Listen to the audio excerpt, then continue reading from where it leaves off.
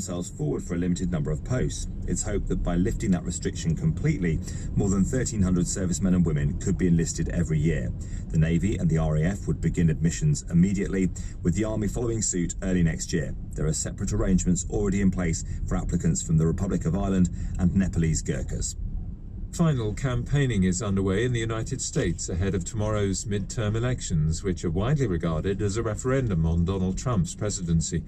Mr. Trump has repeatedly and Tennessee, Mr. Trump did talk about the success of the country's economy. However, many of his words focused on the dangers of a Democrat victory and the threat he says is posed by a caravan of migrants slowly making their way to the US border from Central America. Speaking in Indiana and Illinois, Mr. Obama pointed out that the migrants were still hundreds of miles and many weeks away. They're even using our brave troops, sending them down American politics anymore. And with just a day to go until the vote, President Trump will hold a further 3 rallies in a final attempt to help Republicans keep control of Congress. President Xi of China has opened a major trade fair in Shanghai by promising to lower import tariffs and improve access to his country's markets for foreign companies. He also described the growing trade war with the US as a battering storm that China would survive. Reporting from Shanghai, Robin Brandt. This is China's big attempt to show the world, but especially the White House, that its economy is opening up more. A week-long event to give a multi-billion-dollar boost to imports. Thousands of foreign firms are here. President Xi pledged lower import tariffs, a change to make it easier for foreigners to set up in education and medical services here. But as is often the case, it lacked specific timings. And these pledges don't address core US complaints about forced technology transfer, theft of intellectual property, and the special terms that China gives to its state-run companies. There was definitely no sign that China is about to cave in the escalating trade war.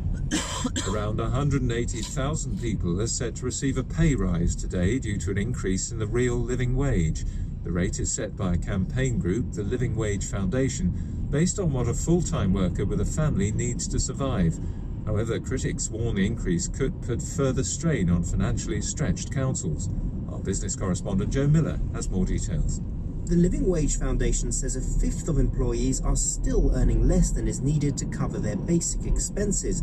It says higher transport costs and rising rents mean the minimum hourly wage should be £10.55 in London and £9 in the rest of the country.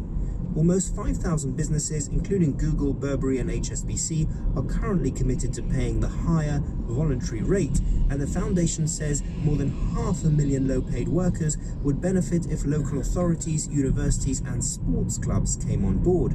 But the Free Market Adam Smith Institute said that councils signing up to the living wage would only exacerbate the pressure on frontline services. At least half a dozen businesses, Morgan reports, the decision has proved controversial. Connaugh's residents have now all waited 4 weeks for their black bins to be collected. The North Wales county is the first in Wales and England to make such a change. Falkirk in Scotland did so 2 years ago, and recycling rates have improved slightly since then. But there has been some criticism, especially from families who say that a month is simply too long between collections. Larger households of 6 or more will be given an extra wheelie bin to help with their waste, but some residents say that's still not enough. Last year, a year-long trial in certain areas of Connaught found that recycling rates rose by 14% and that refuse waste decreased by almost 1/3. Thomas Morgan reporting there. The time is 8:10. We make many demands of our government. Some are met, some are not. That's how it is in any democracy. The minimum demand, surely, is that we and our children can walk the streets of our towns and cities in safety without fear of being stabbed. In London and other cities, that can no longer be taken for granted. In the words of a senior police officer last week, this constant torrent of every single day another stabbing, another violent incident that we can't seem to get ahead of. It can be like the Wild West. These attacks are happening in broad daylight in public spaces. In the days following that speech, 4 young people were stabbed to death on the streets of London. The youngest was 15. Our reporter James Waterhouse has been talking to people in London about violent crime. close were they to you? Yeah, very close. How old? 17. This guy is 18. Two of his friends, who were the same age, were stabbed to death last year. No. So in both cases, you don't know who did it? Not really, no. Not really, I just see it as life. You see it as life? Yeah. It is, like, it happens every day. It's crazy. It's crazy. Well, I've been glassed in the face in Kensal Rise, and I've broken my jaw in Notting Hill. Don't settle a fight that's not yours, and maybe look over your shoulder every now and again when you're walking home.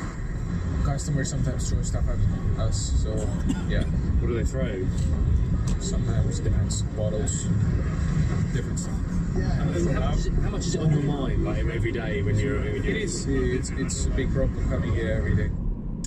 Just a few voices from the streets of London. Victoria Atkins is the Home Office Minister. Good morning to you. Good morning, John. The Wild West.